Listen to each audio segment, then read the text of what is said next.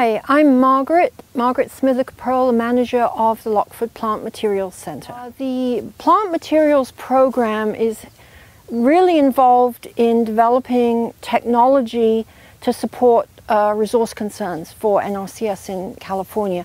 Soil health, of course, is a huge one because soil health is so important. When we add organic matter to soils, to build them up, we're increasing the structure of the soil, we're increasing the nutrients in the soil, and we're increasing the water holding capacity of the soil. This is field 6 of the Lockford Plant Materials Centre. We actually have 8 fields. We have 100 out of 106 acres.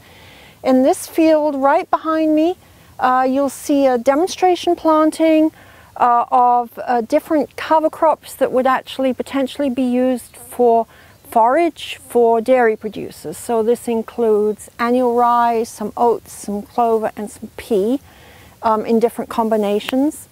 And then right behind me, where you see all those little signs and the water moving, is an adaptation cover crop trial. And in there we're testing 37 different cover crop cultivars, and we'll be tracking their biomass, their growth, and the time at which they mature in this location, so we can suggest different mixes for the farmers.